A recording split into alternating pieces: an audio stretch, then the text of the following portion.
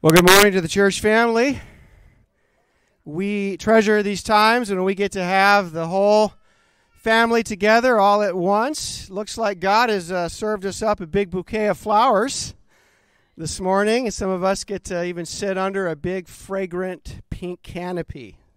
So a lot of times in the wintertime, I look out the window and everything is so stark and bare and brown and ugly, and I just remember, this too shall pass. There will come a day when this tree looks like this again. So, all right. Well, we are going to keep moving our story along in the book of Nehemiah. And so if you want to go there in your Bibles, if you want to fire them up on your phone or open your hard copy, we'll be in chapter 2 this morning. I am wondering, did anybody not get the text, or are you not on the group text? Because if you would like to be a part of the mass texting communication of this church, we just need you to fill out a communication card and give us the number and name, and we can include you so that you can get live up-to-date information on any changes to our worship service or other things going on in the church family. But as we come back to the book of Nehemiah, it's really a beautiful story about how a wrecked city that was really wrecked got rebuilt, and how God used this sweet servant named Nehemiah to bring revival to the inhabitants of that city. And Nehemiah didn't even live in that city. He was a royal attendant of the Persian king, but he got a really bad report about how the Jews were doing who had returned to the Holy Land after the Babylonian captivity. And even though some of the exiles had already made their way back to the Jewish homeland some 90 years earlier, he found out that the city was still in this terrible rundown condition, and that the people were without walls and gates to protect them, which left them constantly vulnerable to raiders and exposed to all sorts of dangers. And so the city was sparsely populated at the time, because without that security, you really can't get traction to begin flourishing and thriving again as a community. And so here you have the holy city called by God's name. It hasn't really come back to life again. And so God really isn't being glorified from the very place where he was meant to be most magnified back then. And to Nehemiah, that's a problem.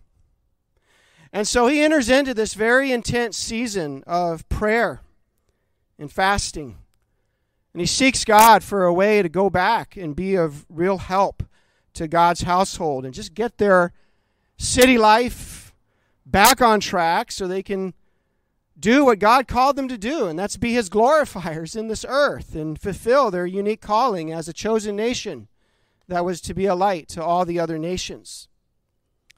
So months and months of praying finally kind of lead to the day of God answering. And that's where we find ourselves in the story in chapter 2, verse 1 through 8. In the month of Nisan, in the 20th year of King Artaxerxes, when wine was before him, I took up the wine and gave it to the king. Now I had not been sad in his presence, and the king said to me, "Why is your face sad, seeing you are not sick? This is nothing but sadness of the heart." Then I was very much afraid. I said to the king, "Let the king live forever. Why should my face not be sad when the city, the place of my father's graves, lies in ruins, and its gates have been destroyed by fire?" Then the king said to me, "What are you requesting?" So I prayed to the God of heaven, and I said to the king, "If it pleases the king, and if your servant has found favor in your sight, that you send me to Judah, to the city of my father's graves, that I may rebuild it." And the king said to me, the queen sitting beside him, "How long will you be gone, and when will you return?" So it pleased the king to send me when I had given him a time. And I said to the king, If it pleases the king, let letters be given to me to the governors of the province beyond the river, that they may let me pass through until I come to Judah. And a letter to Asaph, the keeper of the king's forest, that he may give me timber to make beams for the gates of the fortress of the temple, and for the wall of the city, and for the house that I shall occupy. And the king granted me what I asked, for the good hand of my God was upon me. So the day comes when the king notices a dejected look on Nehemiah. And so the king kind of starts to pry in a little bit and pull out of Nehemiah whatever's going on inside of him. And Nehemiah gives the king a really delicate answer here when he talks about the place of my father's graves lying in ruins. You know, there's really nowhere else in the book where that's really the big rally cry for rebuilding the city. Let's do it for the father's graves, right? But he's bringing that reason out right now with the king. And I think here's what you have going on is that Nehemiah has to be extra careful here. He wants to avoid giving any impression to the king that they want to fortify the city of Jerusalem again in hopes that it might regain its independence and come out from under the Persian control of that region, right? Because if the king suspects any kind of sneaky, treasonous plot like that, that could be the end of Nehemiah's life. And so I think that partly explains why Nehemiah said, I was very much afraid. And so he gives the king what I like to call a secondary reason for why he wishes the city could be fully reconstructed again. And probably a reason that the king could sympathize with, because the king would have his own ancestral dead, and he would care about the look and condition of their burial place too. And so this is when the king invites Nehemiah to just come out with what it is he wants and say his request. And so all this praying has now built up to this suspenseful moment here, where either Nehemiah is going to chicken out or he's going to step out with some courage in his God. Because, you know, we can pray in faith, and we can pray in faith, and pray in faith, and pray in faith, and pray in faith. But there has to come a moment, and a decisive moment, when we actually step out in faith and take some kind of risk for the kingdom, when we put ourselves out there for God in a way that maybe leaves us a little bit more vulnerable, where we're really needing God to be in it with us, or it could go very badly for us. And so he's about to ask the king for a crazy favor, like an out-of-the-box, big, bold ask that a normal cupbearer to the king should not be asking, if you just want to go with the expected etiquette of the time. And just before he does that, what does he do? He says, I pray to the God of heaven. That's a bullet prayer. He kind of fires up a real fast bullet prayer. And here's what I'm going to say, is that bullet prayers are most effective when they are backed up by poured out times of prayer. All right, God knows that if we're going to walk with him, there's going to be those times when we pray those quick, fast, in the heat of the moment prayers. But we want those prayers, I call them popcorn prayers, to be supported by lengthier times of poured out prayer, so that we are not lacking in spiritual power with our God, because we've created space to be with our God in a more unhurried way. And that's what we see has been going on all along in chapter 1 when he entered that season of prayer and fasting. And so then he fires up that bullet prayer. But he's asking the king for a favor. He wants the king to do 3 things for him. 1, he wants the king to give him this really long leave of absence. It's probably going to be measured in years, not months. Have you ever tried asking your boss for that? And then he wants the king to give him these royal letters of authorization for the governors of the Trans-Euphrates region, right? That would be kind of west of the Euphrates River, closer to the homeland as you start to get near to the old neighborhood. And Nehemiah knows that those guys could give him a hard time, so he wants some official correspondence letting those guys know that the king is sponsoring this and they need to keep their hands off Nehemiah and let him through. And by the way, that actually is a request to reverse an earlier royal decree by the Persians to stop reconstruction on the walls of the city. And you can read about that in the book of Ezra. And then he's asking that the king fund the project and pay for the whole thing out of his own lumber yard. Now, why would the king say yes to that? He says, "For the good hand of my God was upon me." That's why the king said yes to that. The king said yes to that because the King of Kings had already said yes to that. And the King of Kings can influence the heart of any other king. And so Nehemiah sees the hand of God in his circumstance in that way. And he kind of skips the details of the journey, and he kind of cuts right to the part where he's beginning to get back closer to the homeland. We'll pick it up in verse 9. "Then I came to the governors of the province beyond the river, and I gave them the king's letters. Now the king had sent with me officers of the army and horsemen. But when Sanballat the Horonite and Tobiah the Ammonite servant heard this, it displeased them greatly that someone had come to seek the welfare of the people of Israel." So apparently not everybody's happy that help is on its way for the Jews. And right away we are introduced to some adversaries. And whoever these guys are, they are going to become a major scaremongering force that Nehemiah and the Jews will have to contend with for the rest of the story. But right now, you're just kind of seeing them briefly. It's kind of like when you watch a movie, right? You know, it's like a horror movie. Okay, I don't really want you watching horror movies, but you watch a thriller or some scary movie, and you know, nothing bad has happened yet, right? The antagonist hasn't attacked the protagonist yet in the film, but they kind of want you to know that's coming.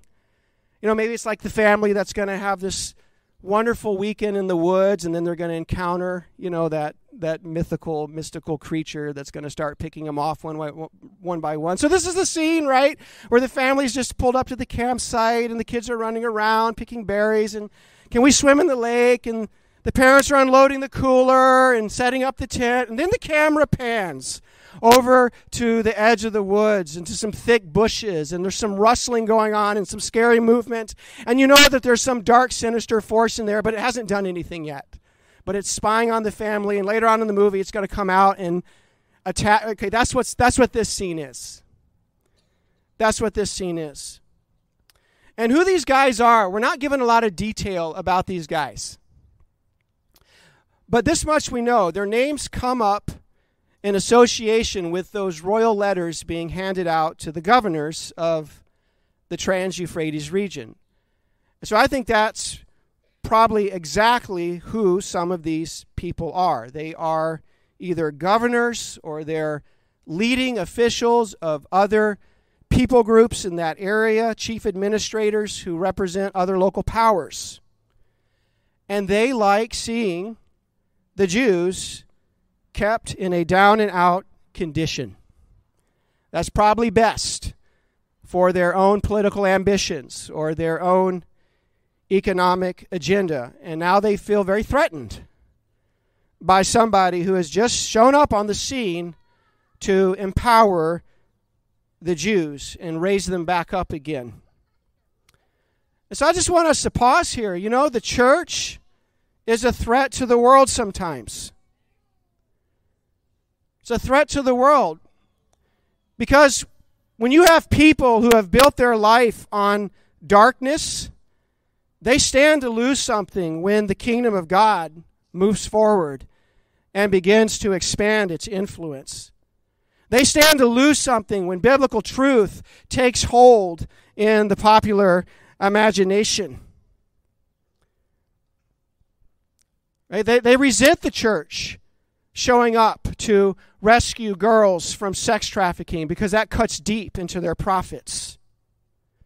They don't like the church holding up God's created order for sexuality and marriage and gender because that interferes with the massive social experiment they're conducting on kids in the name of these new ideals. Maybe the government doesn't want the gospel spreading to its citizens because it upsets the cultural identity that's been built around the worship of another god.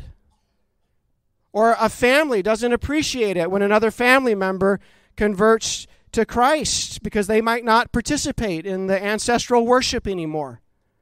And who's going to venerate mom and dad once they go into the afterlife? And certainly there's a lot of people who feel very threatened by the pro-life efforts of the church that disrupt the lifestyle, the sexually immoral lifestyle of many who count and rely on abortive services to empower a fornicating way of life and clean up the consequences of that. But guys, the church is just going to make the world feel threatened at times. And you know what? That's okay. That's okay. It's not a sign that something's wrong. It's actually a sign that something's right. That light is advancing against darkness. And that there are kingdoms that are clashing and in conflict down here. But more than anything, you know why the world feels threatened by the church? Is because the world feels threatened by Jesus. Jesus threatens the world's love of darkness because Jesus means you have to change. So at last Nehemiah arrives, verse 11, so I went to Jerusalem and was there 3 days. Then I arose in the night, and I and a few men with me, and I told no one what my God had put into my heart to do for Jerusalem. There was no animal with me, but the one on which I rode. I went out by night by the valley gate to the dragon spring and to the dung gate, and I inspected the walls of Jerusalem that were broken down and its gates that had been destroyed by fire. Then I went on to the fountain gate and to the king's pool, but there was no room for the animal that was under me to pass. I went up in the night by the valley and inspected the wall, and I turned back and entered by the valley gate and so returned. And the officials did not know where I had gone or what I was doing, and I had not yet told the Jews, the priests, the nobles, the officials, and the rest who were to do the work. So Nehemiah goes out under the cover of night to inspect the situation. He's not ready to attract a bunch of attention to what he's there for yet. He's not ready to start answering a bunch of questions about that. This is just Nehemiah doing his homework and just getting a handle on how big this problem is, how bad the situation is. So he knows firsthand, up close and personal, what he's going to be calling the rest of that community to do. And he makes a really golden comment here that I want to draw your attention to. It's right there in verse 12. He says, I told no one what my God had put into my heart to do for Jerusalem. So what my God had put into my heart. My God putting into my heart. Okay, nowhere in the story of Nehemiah are you ever told that, at least that from my reading of it, that the word of the Lord came to Nehemiah. You really don't get that in the story. Or, God explicitly said to Nehemiah such and such and so, or sent a prophet to him who said, and thus saith the Lord, go and rebuild the city of... You don't get that in this story. It's more a story of the inward leading of God. And Nehemiah didn't ever get a clear directive from God in any kind of immediate sense, but Nehemiah still found his way into the will of God for his life. And he still did the very works of God that God purposed for him to do. And guys, that's how it is for most of us. Most of us don't get a direct word from God, although sometimes we do, about what direction I'm supposed to go, or this specific thing I'm supposed to be doing, or what career path I'm supposed to be choosing, or what location I'm supposed to be living in, or where and how I'm supposed to be serving. And that doesn't mean that God's leading is absent from our life. God's leading is written all over this story, without Nehemiah ever getting a "thus saith the Lord" directly from the Lord. So let's just look at what if I was to ever do a series on decision making and the will of God, I would want to come to the book of Nehemiah because of what variables you see playing out in how he found his way into God's customized path for his own life. What does it start with? It starts with Nehemiah delighting to fear God's name. That's what he says about himself and others in verse 11 of chapter 1, that this is a man who delighted himself in God, and so God laid a good desire upon his heart.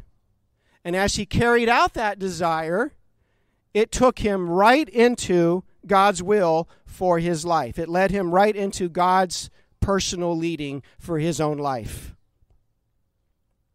Now, that's not the only thing that's at play. So you have that. You have a man delighting himself in God. You have a good desire stirring in his heart. Does that desire contradict the clear teaching from the Bible? Well, we know it doesn't. Right? Nehemiah mentions in his prayer, God, there are promises that you have made in your word about this, regathering the Jews to the Holy Land and restoring them once again if ever they were to be exiled. So we know that this desire actually complements the general revealed word of God. So we have those three things going on. Then we see that Nehemiah made those desires the topic of much prayer. Then we also see that Nehemiah pulled other praying saints into those desires. You see that in verse 11 of chapter 1. So it's not just Nehemiah all up inside his own head, but it's Nehemiah who's also drawing other people into those desires and getting them to prayerfully process those desires with him. And then lastly, we see Nehemiah doing what? Stepping out in faith and actually acting on those desires and looking for God's confirmation, God's hand of confirmation in his external circumstances, right? Are the right people made willing who have to be made willing? Are the doors of opportunity opening? Are the right pieces coming into place that have to come into place? And you know what?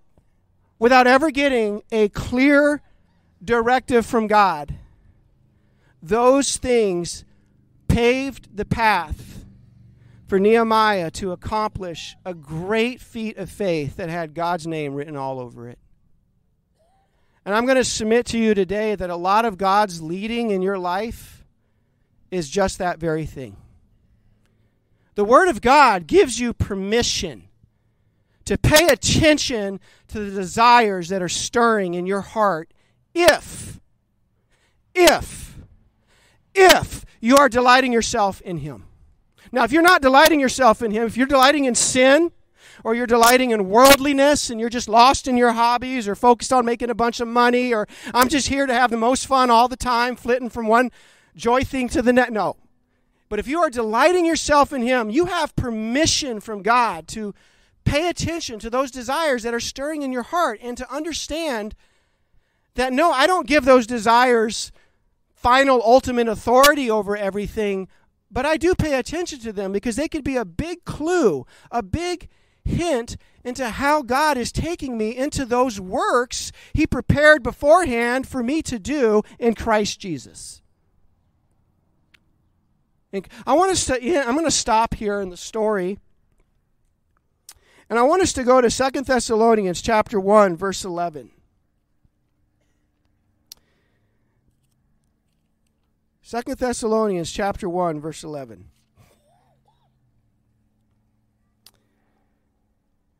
And what we find here is a prayer that Paul prays for the church at Thessalonica.